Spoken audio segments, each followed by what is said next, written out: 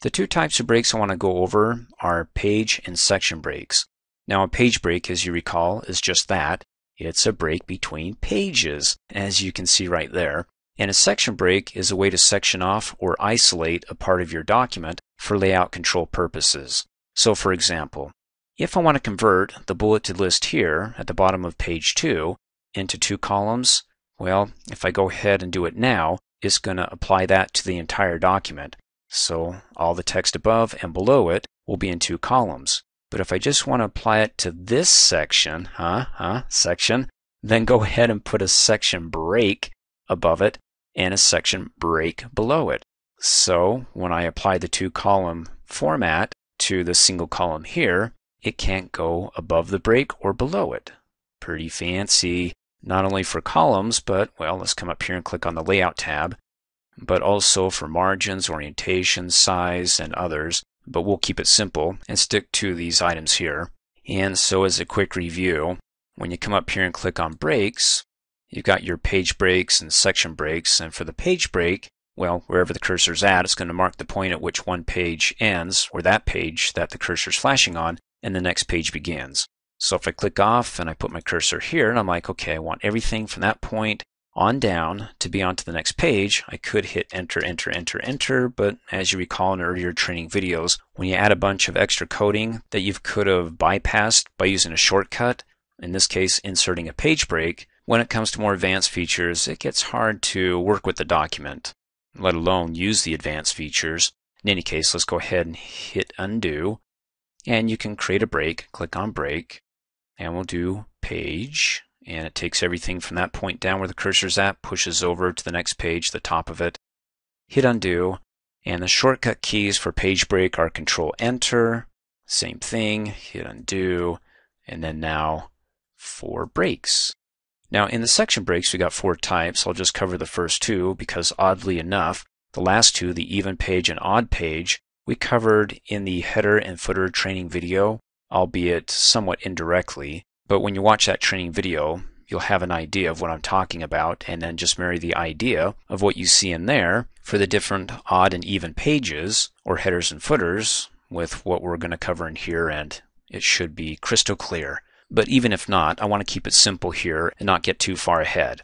So with our section breaks, you can see the 2 different types. You've got the continuous, which is what I was talking about. If there's a part of a page within your document that you want from that point on down to be one type of format or layout change, like, insert a column here. So from that point down, it's going to be 2 columns, and it won't go from that point where the orange triangle's at. I don't know if you can see it. Up above, the blue lines is a separate section. So when you insert a section break, you'll have 2 sections because you have the section above it, and then you have a section below it. And it doesn't matter how many pages you have within your document. So if we have a total of 100 pages, and let's say that I inserted a continuous break towards the top, like you see here, page 25. Well, from about that point, the orange on page 25 all the way down to page 100 is one section. So if I break it there and I click anywhere within that section, meaning like, well, within the orange part, as it's showing you here, on page 25 or page 26, 27, it doesn't matter because from just a little above the midpoint on page 25 down to page 100 is one section. So it doesn't matter what page, it looks at it as one section. So I can click on page 30 and then come up here and say you're going to be 2 columns.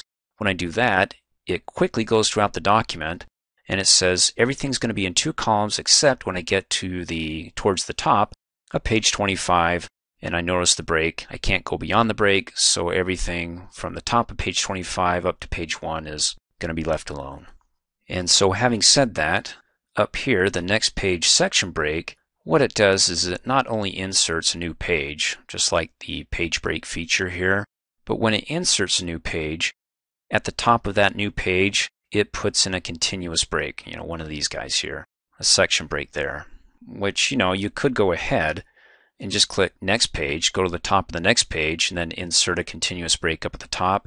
But why go through all that when you get the best of both worlds, a new page and at the top of that sectioned off with the next page break? So let's go ahead and put this to the test. Let me go ahead and click off over here and say, okay, I've got my bullets here, and I'd like all my bullets to be in 2 columns. I don't want the text below it, the paragraph, to be in 2 columns, or the text above it. So when I click anywhere within the document, because I don't have any section breaks right now, and by the way, how do you know if there are any section breaks within your document? Well, wait for it, and I'll show you. Let's go ahead and see what happens when I don't have any part of my document sectioned off with the section break. So if I come up here on the Layout tab and I click on Columns and I want 2, notice the default is 1. That's for all new documents. But when I choose 2, ooh-wee, look at all that. It took the entire document and put it into 2 columns, page 1 and page 2. Well, I don't want that. Undo, undo. And there we go. So we want to say, okay, look, let me put the cursor there. From this point up above, I don't want you to be touched when I go ahead and apply the 2-column format.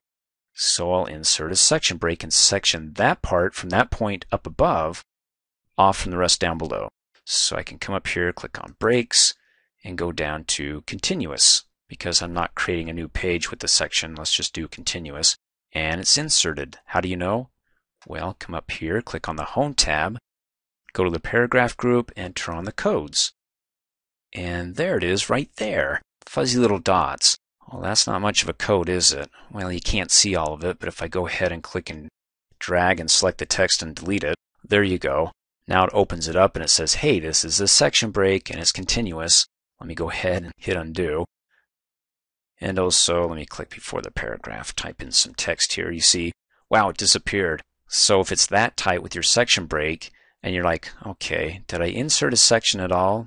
A couple of other ways you can find out if there's a section within your document is, well, come down below on the status bar, and you can see I've got section, well, let me get out of the way, section 1. So if I go ahead and click down below here, what section am I in now? Section 2. So if I click up above here, I'm in section 1. Well, where is that section break? Like I said, with the codes on, it's not showing it to me, so you may want to go ahead and do a little bit of deductive reasoning and go, okay, it's probably right here next to the paragraph marker. And if you don't have the section being displayed down below in the status bar, right-click anywhere on the status bar and check Section. Let me click off, and I'm going to get rid of these guys right here because I don't want the extra gobbledygook. Another way you can go about doing this is you can hit the F5 key on the keyboard and it opens up the Find and Replace window to the Go To tab. You can go to a section. So if you want to go ahead and type in 2, and you can see I'm in section 1, and hit Enter, it takes me, let me close out, to the top of section 2. Hit F5, and then, well, selected there by default. It remembers where I was at. So I can just come in here, type in 1, hit Enter, takes me to the top of section 1, which is page 1. But if I had more pages before that section break, like 10, it would take me to, well, the first page, the top of those 10 pages, the top of that section. So let's go ahead and scroll down. And now we can go ahead and click below that section break over in here, and you can validate that. I'm in section 2. Whew. And then come up here, click on Layout, go to Page Setup, click on Columns, do 2, and we're good. There we go. We've got 2 columns, and it didn't affect anything above it, did it? Sweet. And then we can scroll down and go, everything's just rosy. Oh my, look at that. That's not supposed to be in 2 columns. It's supposed to be its own column. So how in the fudge do I do that? Well, I got to section it off now, don't I? So I can go ahead and click in that paragraph and click on Breaks and say we want a continuous one. And it inserts it. Kind of jumped around, didn't it? And when I scroll up, there you can see it. So at the end of that paragraph, but before this one, we've got our section break. And so let me ask you right now, quick, without looking at the status bar down below, how many sections do I have? I inserted 2 section breaks. So on either side of a section break is counted as 1. And then when you go to the other side, it's counted as 2. And then when you go to the other side of the second section break, it's 3. As you can see down below, 3 sections. I'm in the 3rd section. And so being in the 3rd section, if I'm like, okay, I don't want that to be 2 columns, then come up here, click on Columns and say 1. Oh, see that? It didn't go above the break here to convert everything from that point to the next point into a single column. So I roped it off, isolated it, sectioned off this part of my document, bottom of page 1, top of page 2, so they can be formatted into 2 columns, not affect the rest of the document on either side of those section breaks. Let's go ahead and scroll back up, and my columns aren't level. There's a couple ways we can go about getting them level. One way is to go ahead and delete the paragraph code. Now they're level, except they're right up snug against the paragraph above it. What we can do is right-click in the paragraph above it, go down to Paragraph, and on the Indents and Spacing tab, let's have some spacing after that paragraph, maybe 12 point, click Okie dokie, and that looks good. Or hit undo a couple of times. You can actually click at the end of the first column, or what appears to be the first column. And what I mean by that is that these columns are all tied together.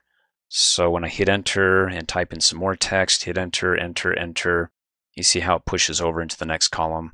So it's one continuous flow of thought, as it were. They're all essential oils, and you can go ahead and balance it that way. Or, speaking of changing thoughts, let's go ahead and hit undo a couple of times to go back to here. That, like, let's say I want to be able to break this up and say these 2 are my top selling essential oils, and I could type in a title that says the top ones, these are the medium ones, then on the next page, lower, and so on. In any case, I don't want to mix my top essential oils, if I add a few more in that column, to have a continuous flow over into the next one. But when it continues over, the moment it goes over, it takes whatever's there and gets it out of the way, because I don't want my top selling mixed with my mediocres. And so if you have 2 separate thoughts and you want those to be displayed in your columns, to keep them separate, let's do a column break. So wherever the cursor's at, that's where the break's going to be inserted. Come up here on the Layout tab, Page Setup, click on Breaks, and it's a page break, or in that section, that is, column. And you can see that in the picture, when you insert a break there, breaks it, and after the break, it will begin the next column, or the definition. It indicates that the text following the column break will begin in the next column. So anything after it pushes it over into its own column. And so let's go ahead and click on it. And there you go, there's the column break. And if you want to get rid of it, just click before it, hit the delete key, and we're back. But I'm going to go ahead and hit undo.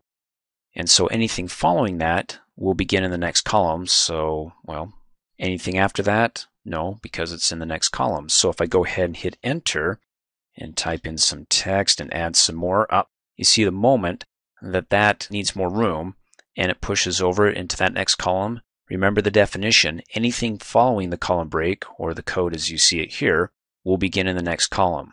So it begins in the next column.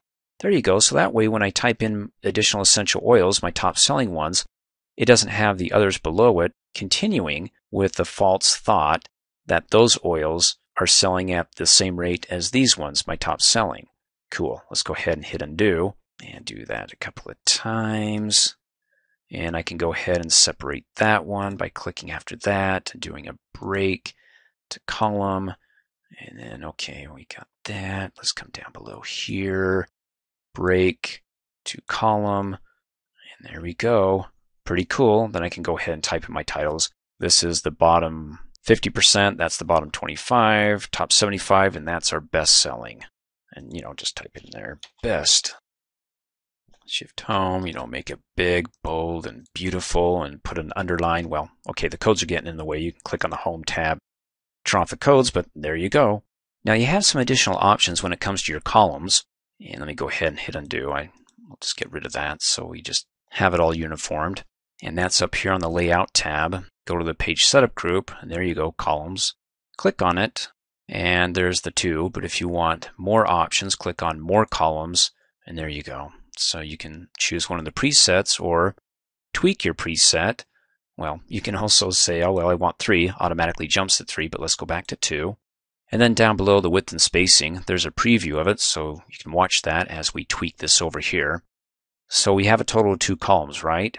The reason why it doesn't allow us to change the second column is because this guy's checked. It wants to keep the columns the same width. But if I don't want them the same width, I can uncheck that, and then I get the option to tweak that one and, make it a little bit less, as you can see in the preview here. And then the spacing becomes great between the first and the second columns, so I can go ahead and decrease that, in which case that encroaches more. Well, you can go ahead and play with that, then click Okie dokie, and there you go. And if that doesn't work for you, well, of course, you can go ahead and either undo that or click on columns and go back to more columns and make some additional changes. Let's go back to equal column width. And well, I think it was 3 inches. Let's go to 3 and 1/2 inch spacing in between the two columns. And there you go. You can apply it to this section. And what section are we in? Well, the section breaks here. So above that is section 1. First section break, that's section 2. And then, well, down below on page 2, second section break, page 3. So you can see down below we're in section 2. Or you can just go ahead and say from this point forward, or the whole document. Well, we'll just keep it simple and then in this section only. And you can even put a line in between. Check that, and a line will be between the columns. Click Okie dokie, see if you like that. And well, it goes all the way to the top of the column. And so if you want to go ahead and rearrange your layout here so that is also at the top, so it's even with the line in between. It's your flavor. Go for it. And then finally, if you want to be able to mess with your columns here and not have to use the columns menu, you do get your options up here on the horizontal ruler, like your indents for your first line, your hanging indent, your left indent. Just click and drag and do your thing, as we talked about in earlier training videos. Let me hit undo. Of course, you also have your spacing in between the columns. You can click and drag and make it greater. I'm going to go ahead and hit undo. And in fact, let me get rid of that line. Columns, more columns. You can turn off the video now because you probably know how to uncheck it, but since you're watching, let's just go ahead and click Okie dokie and I feel better. Thanks for watching. Hey, as a quick reminder, if you like my video, please give it a thumbs up. You can also click on me and subscribe to my channel to get notified of the latest videos. And for all my training, please visit me at my website, dreamforce.us.